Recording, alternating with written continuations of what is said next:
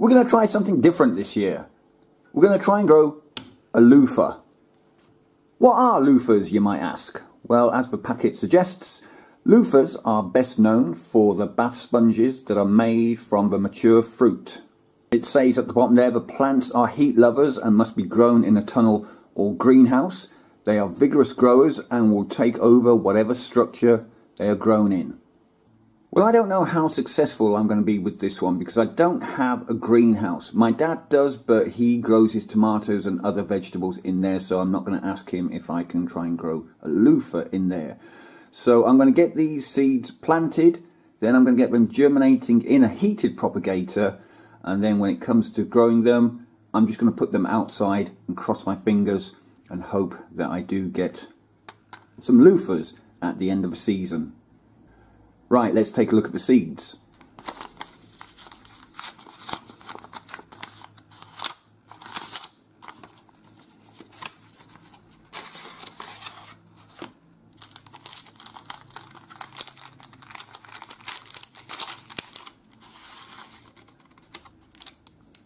Well, this is a bonus. I've got 2 extra. The packet says that there should be 8 seeds and I've got 10. I didn't expect them to be black somehow. I expected them to look like, I don't know, a pumpkin seed, you know, pale white.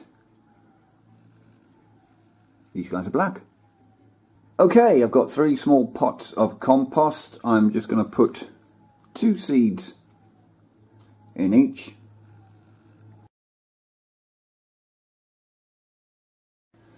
These other 4 I'll keep and maybe try again next season if these don't work. Water them in.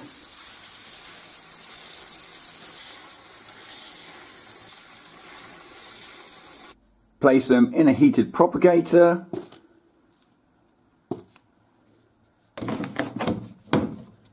And then wait. Now I'm fairly sure these seeds will germinate inside this because it does generate quite a bit of heat. It's the next stage that I'm more concerned about, growing them outside. Let's see what happens. 2 weeks later and I've got 3 loofah seedlings. So this is what they look like almost a month and a half on. I planted 2 seeds in each pot, so I got 2, 4, 5. That little guy didn't make it. It's getting towards midsummer now. I think these should have been in the ground way earlier than I'm going to put them. But yeah, I'm just going to plant these guys out up at the plot in the next day or so, and we'll just cross our fingers and see what happens with these guys over the remainder of the year.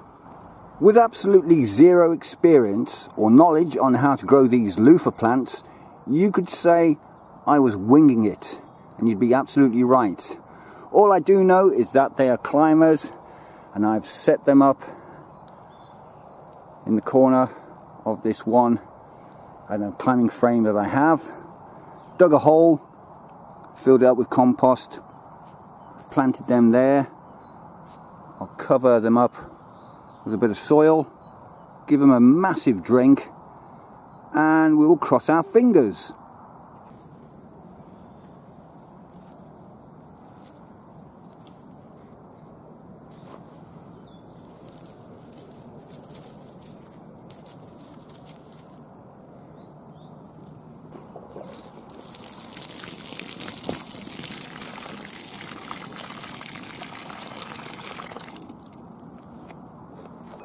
Let's see what the next update brings on those fellas there.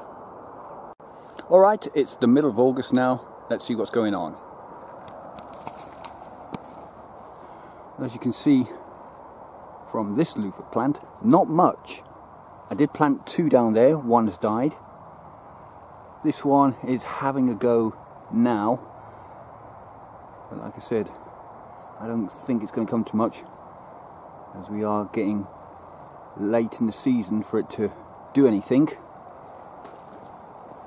And then I did plant another here,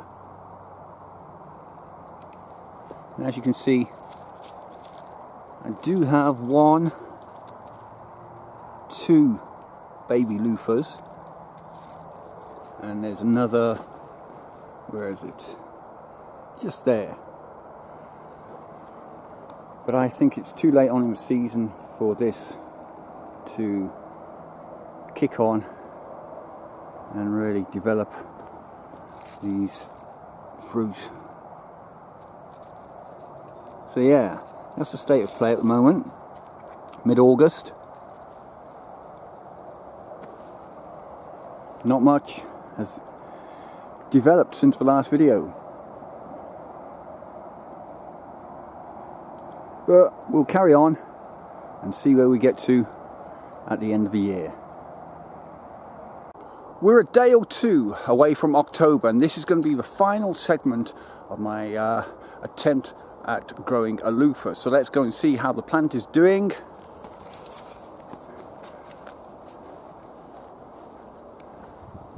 And as you can see, not very well. We do have baby loofahs on here, but I mean, nowhere near the size they need to be. There we go.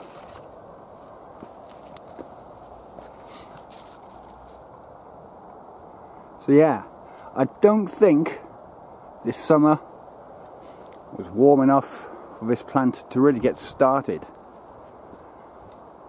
We had a cold May, which really set everything back. And as I think I mentioned at the start of this process, the packet suggested that we grow these in a polytunnel or a greenhouse, but I threw caution to the wind and just chucked them outside. And as you can see, this, my friends, is the result. Alright, what did I learn from my attempt at trying to grow a loofah?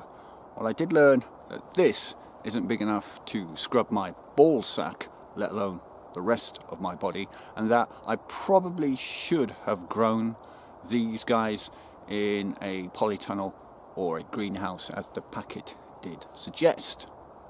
Would I try this again? Yes, I would, and I think I will next year, despite what the packet says. Hopefully we'll get a long, hot summer and I'll get some decent sized loofahs. Anyway, that's something for me to ponder on for next year. I wonder if Ryan could grow a loofah plant over there in Canada with his setup now, that huge polytunnel that he has. I might have to drop him an email, get that challenge going. Alright, that's this little experiment done and dusted for this year. If you fancy giving them a go, please do so, and if you get better results than me, do let me know in the comments down below.